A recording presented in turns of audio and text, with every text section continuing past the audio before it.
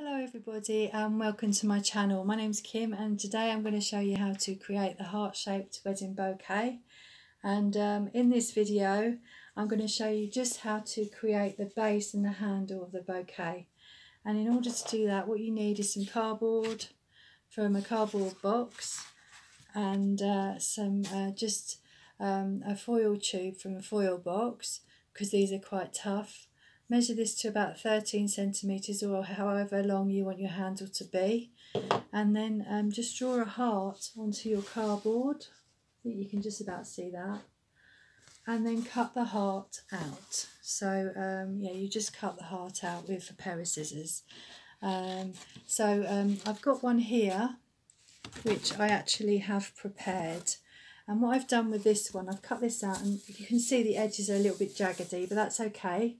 You won't see that anyway once you get all the ribbon and everything on there.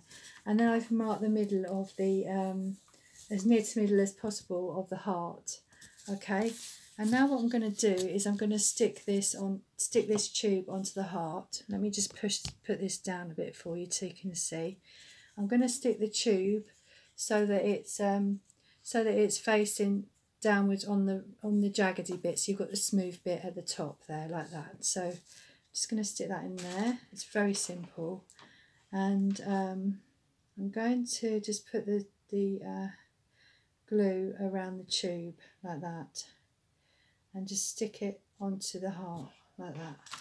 And it's so simple. This is just such a simple project.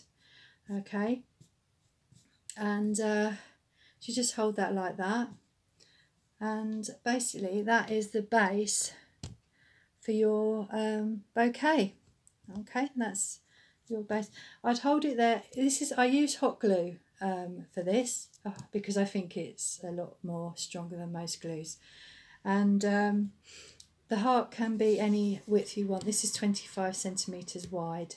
Okay, and so this is your base. Okay, and next what you want to do is you need to have some satin ribbon, and I'm going to show you how to do that on the next video. I know this is a very short video. The videos will get longer as I go on. Okay, so that's just this part, and then just have another look for the next part. Okay then, thank you for watching.